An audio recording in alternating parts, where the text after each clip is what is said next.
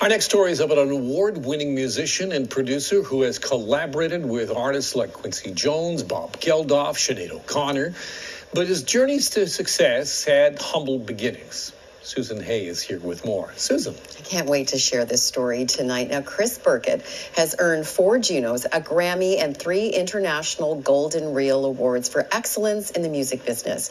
Not bad for someone who lived on the streets of London, England in his youth. Today, Chris and his family are living in Toronto, and he's recently written and released a song to shine a light on the growing issue of homelessness in our city. Chris Birkett is a multi-talented, award-winning producer, singer, songwriter, and composer. He's from a little town just southwest of London, England, and said he grew up poor, but that didn't stop him from doing what he loved. I had this desperate urge to play music, but I had no instruments. I got some banjo strings from a friend, and I built my first guitar from pieces of wood from the garbage, and that's how I started playing. He eventually moved to London, played in a local band, but it wasn't easy. His life was full of crossroads, got a job pumping gas, then one night he got a break. A guy came in and said, "Are you Chris Birkett, the guitar player? We have an 18-month tour of Germany, and would you like to come?" I said, "I'd love to." And the rest, as they say, is history. I came back from Germany. I joined a band called Love Affair, who just had a massive hit with Everlasting Love. Open up your eyes, then you'll realize. I remember that song.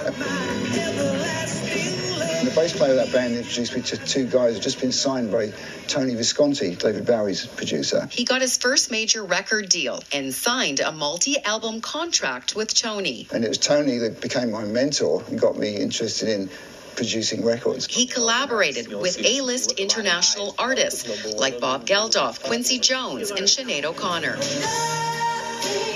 Nothing Compares to You is the Prince song, and it was #1 in every country of the world. His London studio was rated #2 in the world, and at the same time, his own single, Where Do We Go From Here, was selected to play alongside U2, Peter Gabriel, Bob Marley, Tears for Fears, and Queen on the One Voice, One Love album. You're a celebrated artist with numerous awards, including 4 Junos, a Grammy.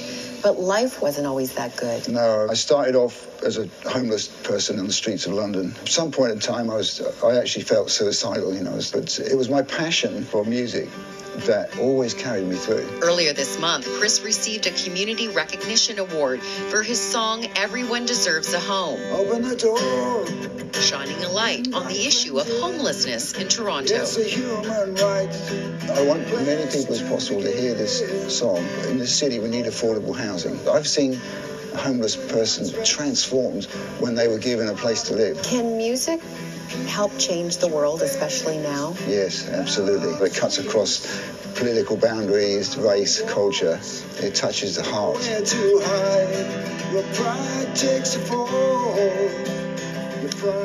with all of his success, I have to say he is the kindest man I have met in a very long time. It's remarkable, and what a body of work as well.